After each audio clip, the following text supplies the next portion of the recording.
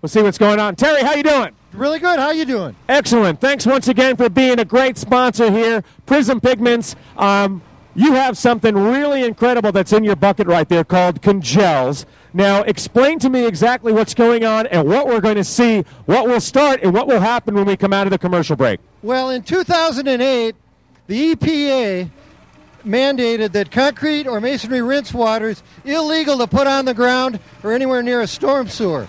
So we've offered a solution where we're going to solidify this rinse water, and once it's a solid, it's legal to go in a regular landfill. So we're going to do a demo on it right now. Okay, so now what's going to happen? What water is going to come out? We're coming out of the mud hog here, right? Yes, we could take normal rinse water out of the mud hog.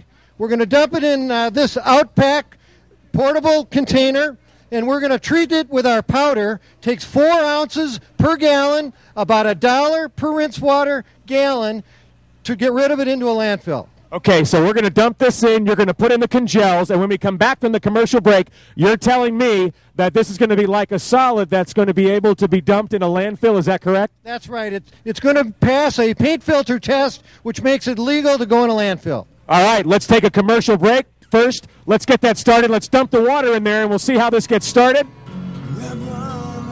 We got the mud hog turning here. They cleaned that out. We got a lot of that dirty water that's in there. They're going to put the Congelz in there. All right, let's start putting in some of the Congelz.